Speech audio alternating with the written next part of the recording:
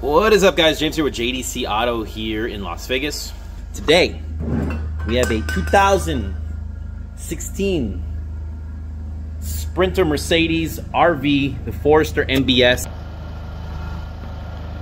little bit of issue with the generator here that I've been trying to figure out some concerns with. Oil level warning light listed on the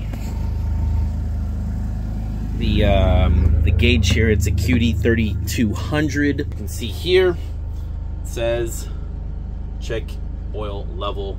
It's only got 21 hours on it. I thought that's not a lot of hours, and it's not. But yeah, no, I checked the oil level. I actually even changed the oil level. It's only 1.1 quarts of oil, which I changed just in case. And what I drained out of it was about 1.1 quarts.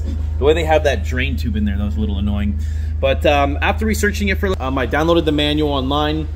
Just go to the Cummins, type in the model, and download the manual. When you go here to troubleshooting here, we get to maintenance messages. Check oil level. And it says clearly here, the message will appear every time the generator sets. Our counter reaches the preset oil change interval. The oil is to be checked after the first 20 hours. The oil is to be changed after the first 50 hours. And then at every 250 hours following that.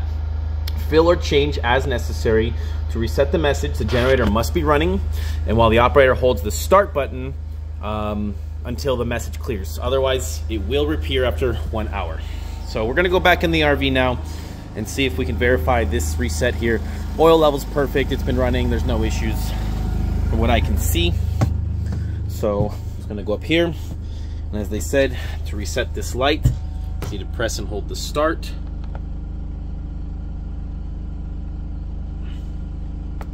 There we go. And that's how to do that, if you guys didn't know how to reset that. And also on this one here, just to show you kind of like, you should know how to drain your oil, and this is all in the manual. But we'll go passenger side of the vehicle here. I'm gonna go ahead and open this. It's up here. We'll latch it in. So we have it here. So this is your oil drain. I'm not sure if you can hear me or not, but the oil drain is down here. It's a 22 millimeter. This is your oil fill, and this is your oil level check. So if you couldn't hear me, the bottom metal, it's a 22 millimeter. You're gonna unscrew that, should drain through the bottom, wipe it up. It makes kind of a mess in the pan. It took me a while to clean it up. So just have some towels ready.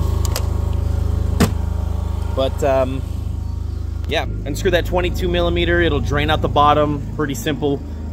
Same as an oil change, 1.1 quarts. All the specs are right there on the generator. So if this was somewhat helpful, feel free to like, share, subscribe, share the video with other people. Leave a comment below with any questions, concerns. I'll try to answer them as much as I can. But other than that, thanks for tuning in. See you later.